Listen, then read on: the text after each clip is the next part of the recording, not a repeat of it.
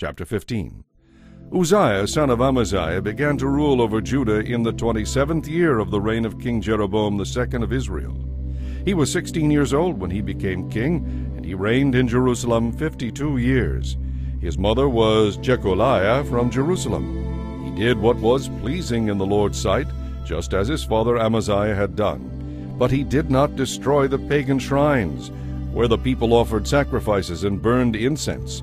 The Lord struck the king with leprosy, which lasted until the day of his death. He lived in a house by himself.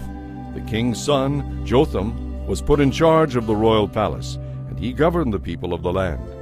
The rest of the events in Uzziah's reign and all his deeds are recorded in the book of the history of the kings of Judah. When Uzziah died, he was buried near his ancestors in the city of David. Then his son Jotham became the next king. Zechariah, son of Jeroboam II, began to rule over Israel in the 38th year of King Uzziah's reign in Judah. He reigned in Samaria 6 months. Zechariah did what was evil in the Lord's sight, as his ancestors had done. He refused to turn from the sins of idolatry that Jeroboam, son of Nebat, had led Israel to commit. Then Shallum, son of Jabesh, conspired against Zechariah, assassinated him in public, and became the next king. The rest of the events of Zechariah's reign are recorded in the book of the history of the kings of Israel. So the Lord's message to Jehu came true. Your descendants will be kings of Israel down to the 4th generation. Shallum, son of Jabesh, began to rule over Israel in the 39th year of King Uzziah's reign in Judah. Shallum reigned in Samaria only 1 month. Then Menachem, son of Gadai, went to Samaria from Tirzah and assassinated him, and he became the next king. The rest of the events in Shallum's reign, including his conspiracy, are recorded in the book of the history of the kings of Israel. At that time, Menachem destroyed the town of Tappuah and all the surrounding countryside as far as Tirzah, because its citizens refused to surrender the town. He killed the entire population and ripped open the pregnant women.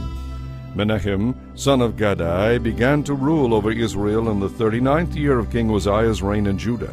He reigned in Samaria 10 years.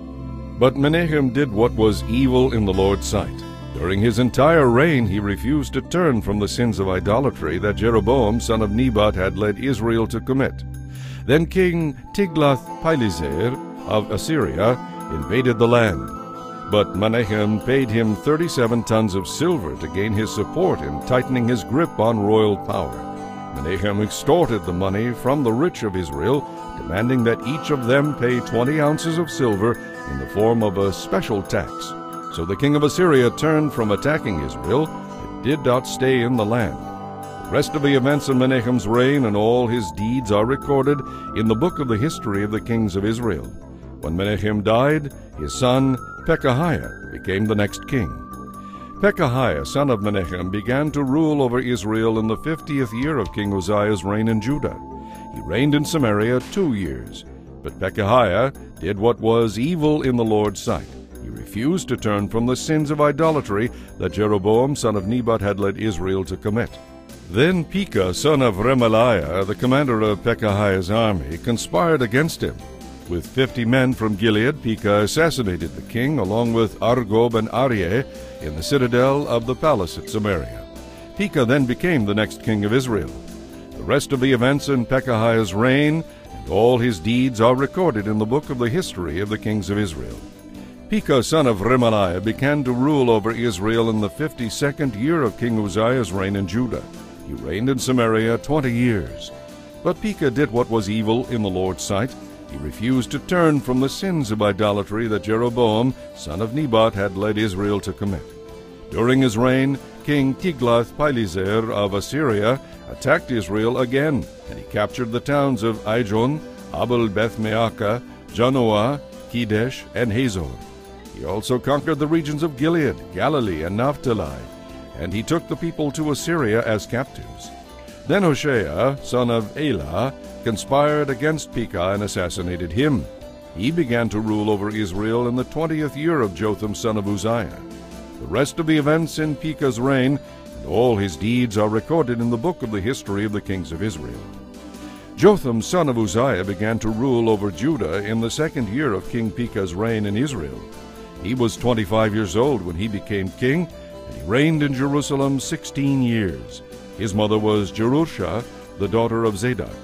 Jotham did what was pleasing in the Lord's sight, just as his father Uzziah had done. But he did not destroy the pagan shrines, where the people offered sacrifices and burned incense.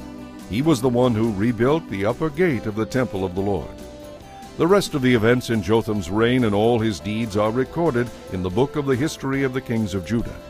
In those days the Lord began to send King Rezin of Aram and King Pekah of Israel to attack Judah.